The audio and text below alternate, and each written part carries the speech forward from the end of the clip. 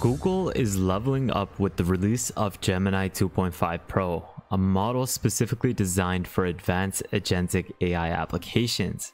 It's marketed as the powerful tool for building intelligent agents and automating end-to-end tasks with precision and speed.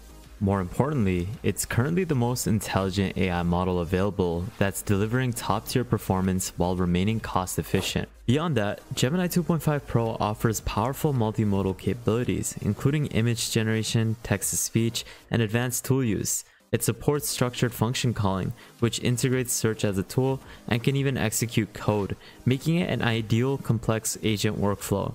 With top-tier performance in reasoning, coding, and multi-step task execution, it stands out as one of the most capable models available today.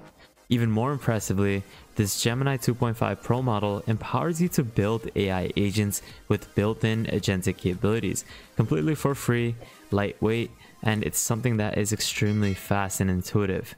Designed for speed and usability, they make sophisticated agent creation easier and more accessible than ever before. And that's exactly what I'll be showcasing throughout today's video, as I'll be using VectorShift to help you create AI agents with powerful automation capabilities powered by the Gemini 2.5 Pro model. For those who are unfamiliar, VectorShift is an all-in-one AI platform that lets you build AI apps and automations through a simple drag-and-drop interface. It's incredibly easy to get started, and best of all, it's completely free. So let's dive straight to it.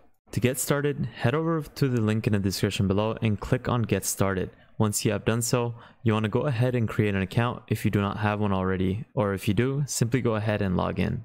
Once you sign in or sign up, you're going to be then greeted to the main dashboard of VectorShift, and this is actually a new revamped look which looks absolutely amazing. But essentially, this is where you can manage all your pipelines, all the different templates that you can actually adopt, meaning that there are ready-made templates that you can easily work with, which will help you automate many of these different types of integrations, as well as different categories from knowledge assistants to chatbots. And you can actually take a look at all of these pipelines, knowledges, files further in detail on the left-hand panel. Now, what we're going to do is take a look at creating our own pipeline from scratch, because we're going to be showcasing the capability of creating AI agents quite easily with VectorShift and then having Gemini 2.5 Pro powering them. Before we get started, I just want to mention that you should definitely go ahead and subscribe to the World of AI newsletter. I'm constantly posting different newsletters on a weekly basis, so this is where you can easily get up-to-date knowledge about what is happening in the AI space. So definitely go ahead and subscribe, as this is completely for free. What we're going to be doing is automating the process of handling invoices directly from our email. We're going to be extracting key details like the price, invoice number, and other important fields, all without writing a single line of code. So let's get started. This is the drag and drop interface of VectorShift that will let you configure your AI agents with different nodes. These nodes are a way for you to build your AI agent. What we're going to be doing for our particular case is placing down a Gmail node, which is where it will trigger the pipeline to run our agents based off of the invoice that come inwards to the Gmail. Now, what I'm going to be doing is showcasing this example so you get a better idea as to how you can build your own AI agents powered by Gemini 2.5 Pro within VectorShift. So what we'll do now is go ahead and configure this Gmail trigger node. What we want to do is select the trigger event, which is where whenever emails are sent within our main inbox, it will trigger this node. So let's go ahead and then connect our account, which we have it as this World of Crypto Gmail account. And then what we're going to do is select the trigger. This is where we can select different triggers. So whenever a new mail is sent within the inbox, we want it to then process this trigger node. So let's go ahead and confirm this. Now, say if we have invoices being sent to our email, but say that there are multiple invoices. How do we actually manage that? Well, this is with the list node feature. The list node feature is something that will provide consistency when processing multiple attachments within our email. Now, this is where we're going to need to actually create a new pipeline. And the reason why is because we need to process the extraction of whatever we're dealing with within this pipeline so that it could then trigger what will happen in the second pipeline, which is the master pipeline. So for this particular pipeline, we're going to be extracting the contents from the invoice by placing down an input node and then going over to the data transformation tab and placing down an AI operation node so that we can extract the contents and then maybe have it so that whatever contents we extract could be displayed or outputted to a Google Sheet. So what we want to do is give this input node a name, and we want it to actually process files, because this is essentially where it's going to process the invoice once it triggers the actual email. Now the output fields, we wanted to process text, and we want to have the AI operation extract the data from the invoice. So click on extract data, and then we can go ahead and connect these two nodes. Now what we want to do is drag the invoice to the text for extraction and then process the text from it. Then we need to go ahead and provide a couple of fields of things we want to extract. So for example, we can extract the vendor name. We can also extract the date. So we can then go ahead and provide a date. Then I have provided a description of what I want the format to be outputted as. Now, as we all know, there's various types of invoices. So what we can also do is place down another AI operation node. And what we can do is select the categorization feature. Essentially, this is where we can then connect the input node to this categorization node, which will help us categorize different types of invoices from food to utilities and etc. So now I have solidified all the different category names and give it a category description to process the different fields and to categorize them. Now, what I want to do is, now that we have the extraction process set up, I want to have it outputted to this Google Sheet. So you may ask, how do I do this? Well, it's actually pretty simple. You head over to the integration tab and you want to place down a Google Sheet node. And what you want to do is have it so that it adds a new row. So we're going to select our email, make sure that you have this fully connected.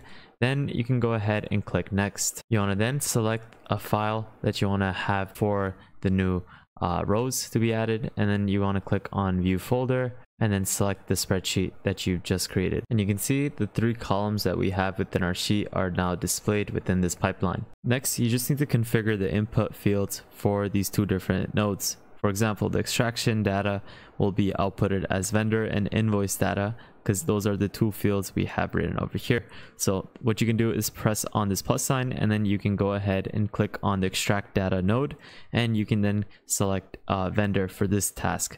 Now for the second one, you want to then do the exact same thing, click extract data, but you want to have it so that it selects the invoice date, because that's what's going to be extracted and then outputted to this particular info field.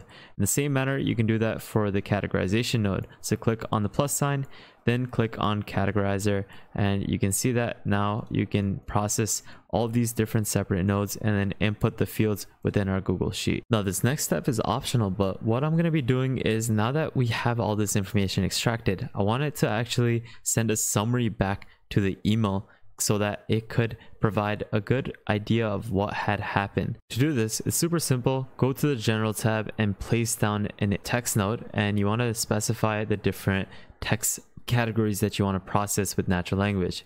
Then you want to go over to large language models, and then you want to place down a Google large language model node. You want to select the Gemini 2.5 Pro, and then what you want to do is give it a system instruction. This is where you can specify what you want to have processed. So what you can do is go ahead and connect these 2 models. You want to then process it as text, and then what you can do is output it. And there we go. We now have this pipeline fully configured. We're not done, but in summary, we start off with the email being sent in, and then the second pipeline will process the file with the node list feature, and then it will extract the data, categorize it, and then add it to the Google Sheet that we have created.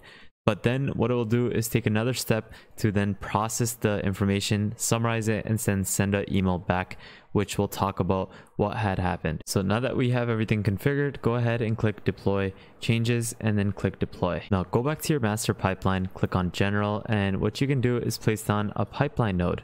This is where we're going to connect the previous pipeline that we had created. So go ahead and find that pipeline that we had. So I have now added the pipeline, and then I'm going to turn on list mode so that it can process multiple files. Now what I've done is place down a data transformation node as list ops. This is where it's going to go ahead and have it flatten the list of lists, because you want to have it process as real text. So make sure you go ahead and place this node down. Then what you can do is you can then select the list to join, which is by simply connecting the node. And then I placed down another Gmail node so that it can go ahead and give another reply back. So it will send a reply back to the person who sent the email, and then it will process this flattened text and then the email ID. We have this fully configured, and what you can do is just simply click deploy changes. So let's test this out. I'm going to go ahead and send an invoice, and what we're going to do is trigger this whole pipeline and then output the text and then have it send another email back to the world of crypto email. And there we go. Just like that, we have an output of the summary of the 2 invoices I had provided, and then we also have it inputted through our Google Sheets. This is where we have this full pipeline of processing emails fully automated thanks to the Gemini 2.5 Pro and VectorShift. You saw how easy it was, and it took me a matter of a couple of minutes to fully set this up, and this was all capable thanks to VectorShift. So with that thought, guys, I hope you enjoyed today's video and got some sort of idea as to how you can set this up. This is probably the easiest way for anyone to build AI agents, especially powerful ones like the Gemini 2.5 Pro agent. So with that thought, guys, I hope you enjoyed today's video, got some sort of value out of it. I'll leave all these links in the description below. Subscribe to the new channel, follow me on the newsletter, join our Discord, follow me on Twitter, and lastly, make sure you guys subscribe to the YouTube channel, like this video, and please take a look at our previous videos because there's a lot of content that you will truly benefit from. But with that thought, guys, have an amazing day, spread positivity, and I'll see you guys fairly shortly. Peace out, fellas.